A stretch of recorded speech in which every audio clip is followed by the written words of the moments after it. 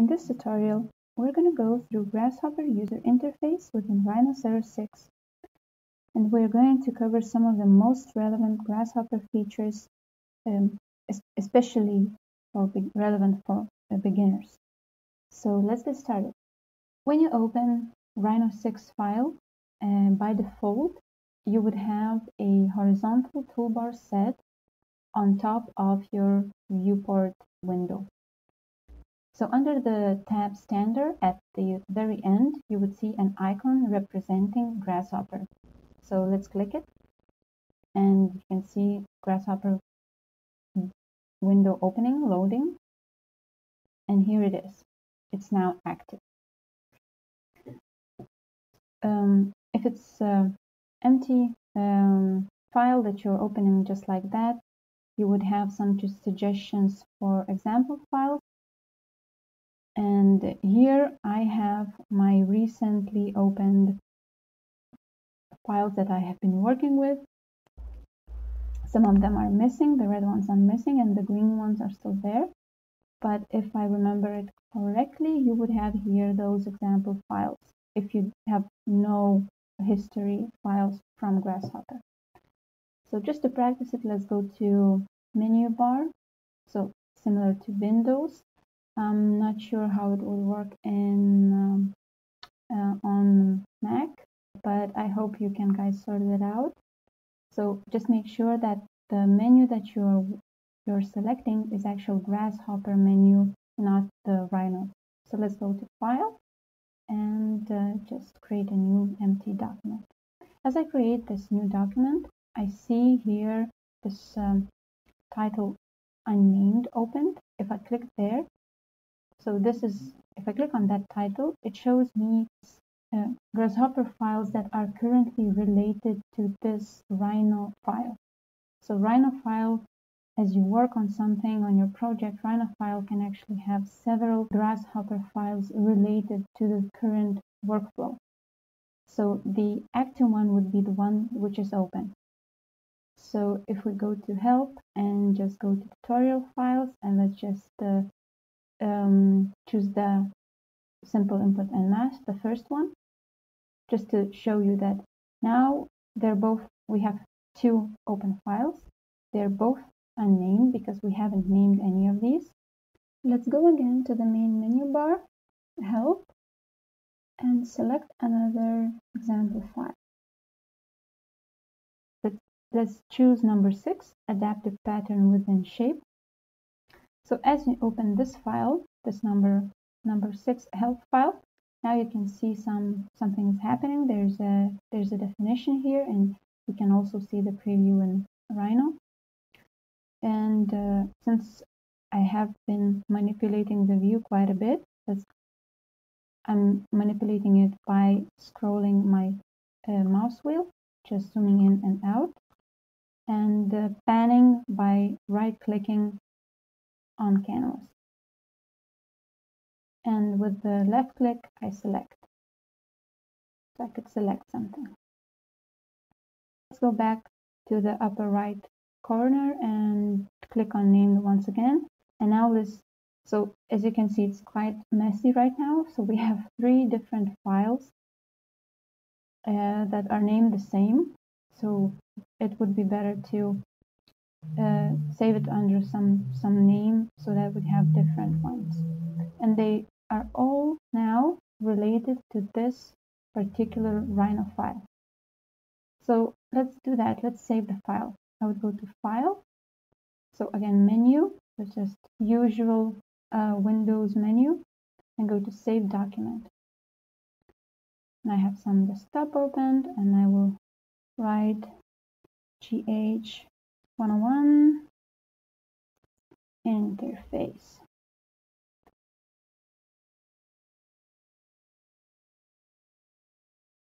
It is important to save the file as you start working, and I advise doing that because Grasshopper creates backup files if you have saved the file.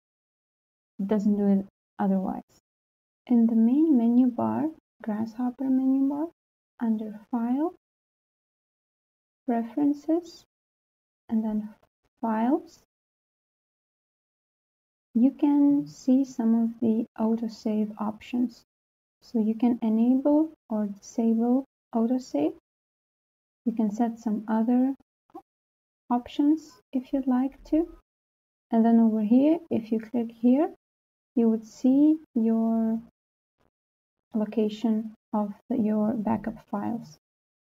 So the Grasshopper/autosave folder would open. You can find your files.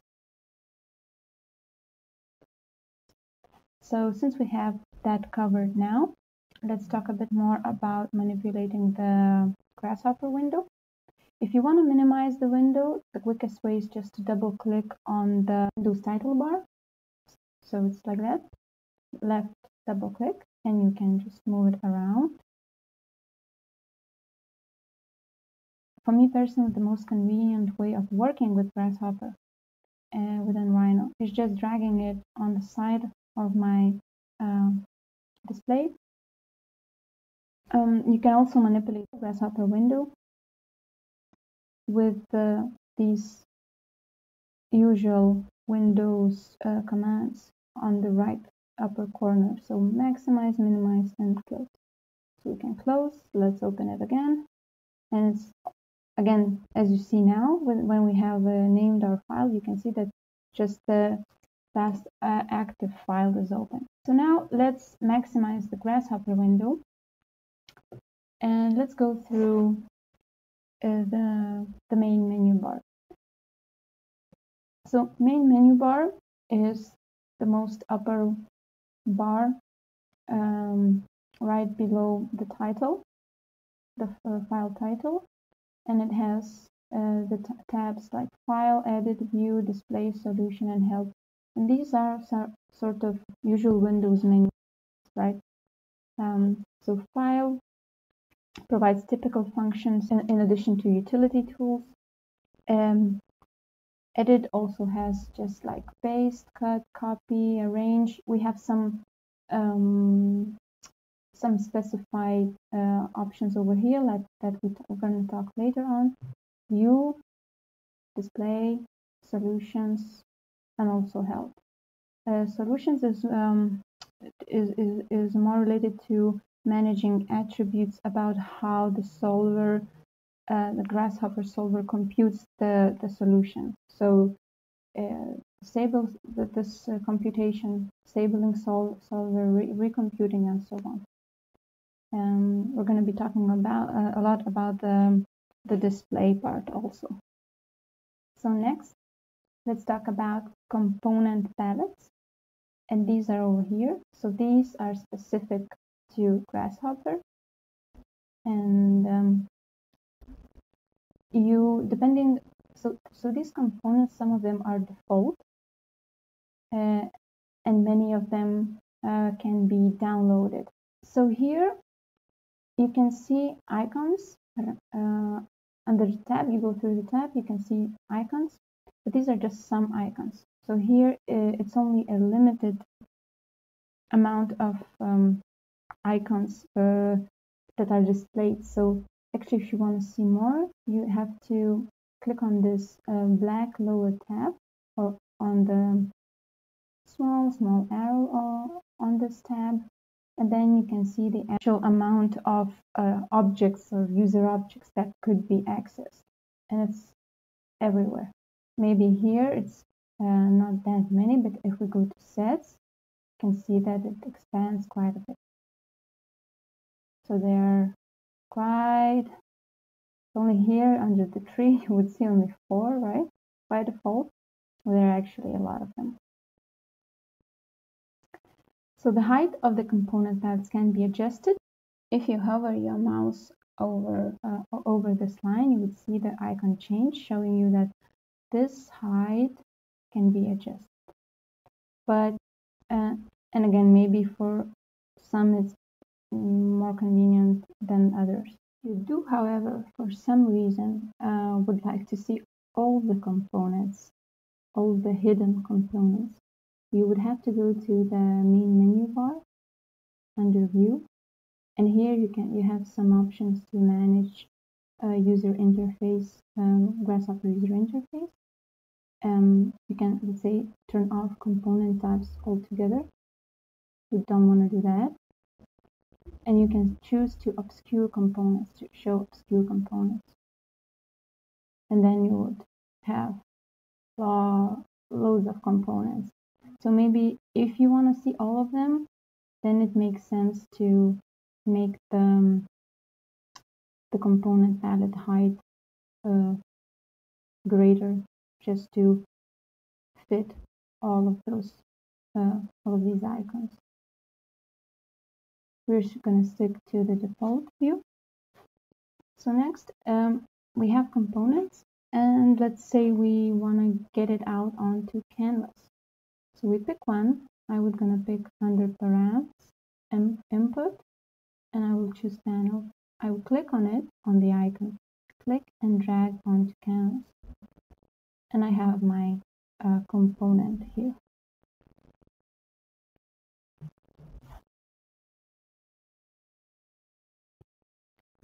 You can also open it here. Just let's click on the black bar. And if you want to have a short description about the component, you just need to hover over the icon, just explaining the name again so they're not too explicit. So now let's talk about the canvas. So we had menu, main menu bar, we have component palettes over here, and then we have canvas. And this bar over here is actually Canvas toolbar, which I'm going to touch upon a bit later. So Canvas is the main space where you construct your visual program. And there's some functions that you can do on Canvas as well. First, instead of going through component palettes and searching for the component that you like, if you know what component you are going to use, it might be faster for you just to double click on Canvas and just call the component that you're going to use using a keyword search. So let's say I'm going to use point, and when I'm typing in, it gives me some suggestions. And these first ones, the closest ones to the text, to this text bar, are the most common ones. So the one I want to use, let's say construct, and now I can see there's construct date, construct mesh, construct path, and construct point. Let's choose this one. Let's choose this component. So again, just double click on Canvas and type in what you want to search. It is problematic though at the beginning, since you're not you don't know all the components, and I really advise you to go through component palettes when you're searching for a particular component. By right-clicking on your canvas, and there's this small dialog box, like the menu box, and at the very bottom you can find option. Let's choose that one. And so here, find option allows you to search for a particular component within your script. So it search for the component which is already on Canvas, not inside the palettes, the component palettes, but on Canvas. So it's a component that's actually being used within your script, within your algorithm. So let's try to find the one that I know, which is here for the visual purposes, and I only wrote path, PA, panel, and then it's already there, right? So it shows me that it's this one. So maybe this, just because I want to go through all these options right now, although we don't have the script. But let's go to our upper right corner and just go to one of our open scripts. Right click on Canvas, select find, and then just type in B. So there's some B in all of these O, so it's more more refined, right? And then with box, right? So this one is a bounding box, so it's a minimum and maximum values. I'm not sure why the join curves is here, but it is. And then there's just this bounding box. So, and you have it in box corners, obviously. So you have it here, right? Like a list of components that have the name that you've been searching for. Okay, let's go back to our work file, which is quite empty right now. The last part here on Canvas I would like to show to you is the Radial User Interface. So if you click your mouse wheel on Canvas, you would have this quick pop-up radial menu with some functions. So some of these functions currently in grayscale, are related to components that should be selected when activating this menu. And there's some functions which are related to Canvas. I'm not going to go through all of them. We already went through find. There's just disable solver, recompute. We'll touch upon these later on. And then if you select the component, when you select the component, it turns green.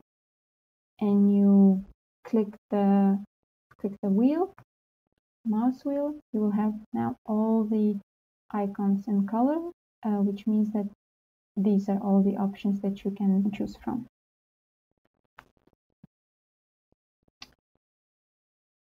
Another feature I'd like to introduce you with relation to Canvas is drag and drop.